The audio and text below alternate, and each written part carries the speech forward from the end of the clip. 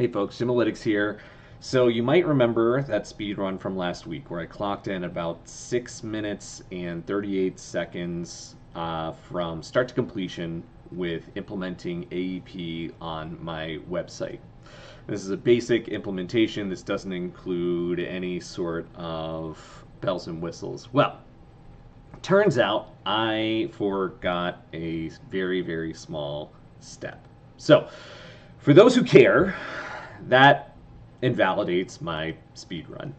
I forgot to add a service to my data stream. So, what we're going to do today is we're going to redo that speed run and honestly, hopefully, beat the time from last week. And this time, I'm not going to go through all the detail. I'm just going to rush right through it. If you want the detail during the speed run, please watch my last video. I did make a comment on there saying what I had left out.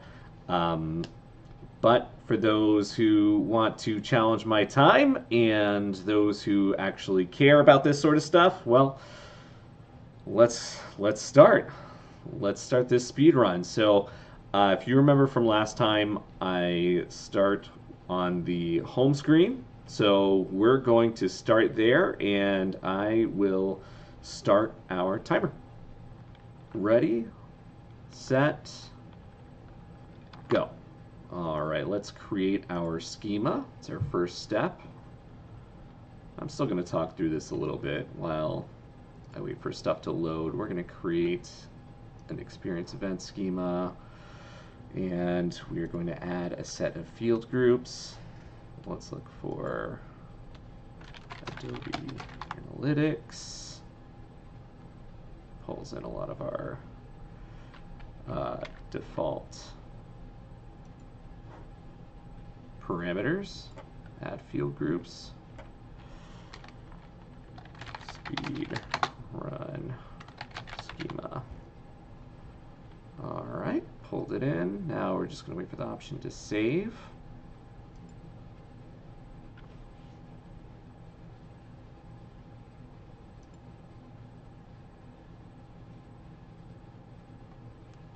So let's go ahead and save this schema.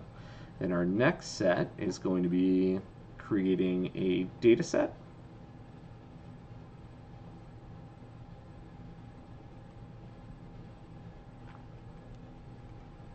Going a little slow today. It's a Tuesday, so pretty popular. All right, our data set, we're going to create it from a schema, and let's look up our speed run schema. Click on next. I'll call it speed run data set. Finish. After our data set, we're going to do the data stream. Now, this is where I messed up last time. Since I'm thinking about it, I don't think we're going to screw this one up. Speed run. Save. Now let's add our service. And the service is going to be AEP. Oh, we have to select the data set. And let's select our speed run data set. Click save. All right. Now that we have this stuff created, we can go into data collection tags or Adobe Launch.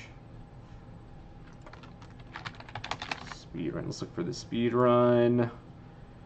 And what we'll do is we'll add our extension, which is the Web SDK. All right. And what we'll do is add all of our sandboxes. All right. Little quirk with selecting from a drop-down is it will sometimes default to a different data set. We're going to call this XDM data element. This is redundant. Name doesn't really matter. unless you care about naming conventions, which I highly recommend reading my post on launch naming conventions. We're not adhering to those today. So let's go to the publishing flow. I have to add the library to Speedrun library. Save and build. Well, let's do Speedrun library 1.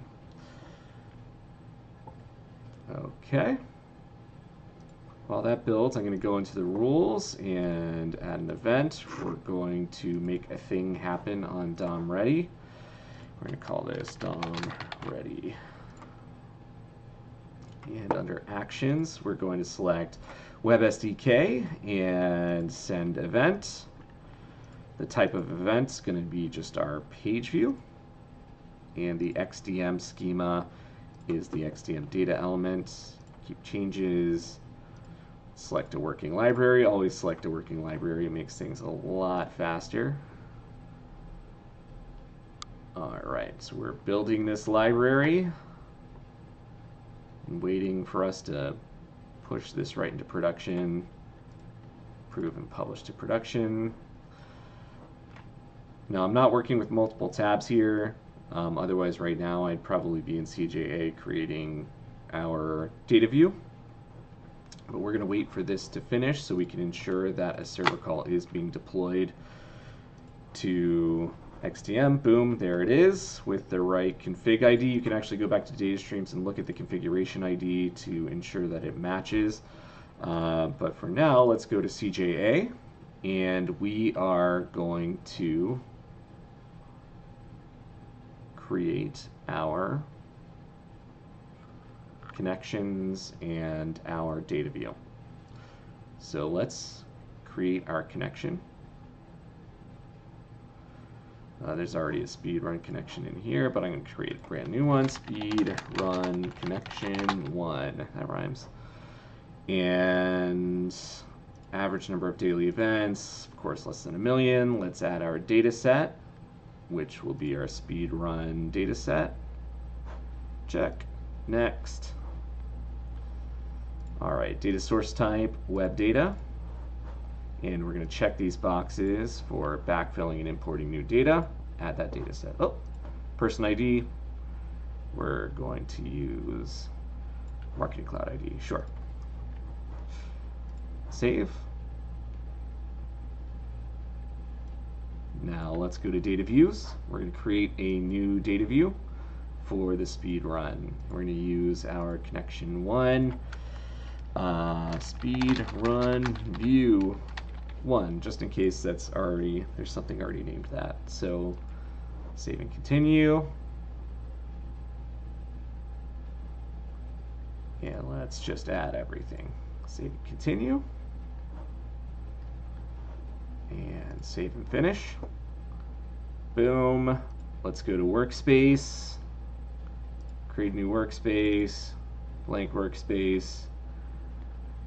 Just to make sure we have Speedrun view 1. Boom. All right. There it is. And I don't have to add this stuff here. I'm going to stop the timer right here. And there you have it. All right, so our final time was a little over 7 minutes. Now, it's a tiny bit slower than the last time, but I think I spent a bit more time on loading screens than I did in my initial speed run. Either way, this time I've checked all my boxes and added the necessary AEP service. So I appreciate you watching our latest speed run, and the next one that I'm going to create is Speed to Insights. So look forward to that because analytics is actually something that is incredibly accessible and should be in the hands of marketers, and I would love to see more marketers and more business facing roles focused on leveraging data to make substantive decisions. So I hope you enjoyed this and keep an eye out for our next video. Thanks.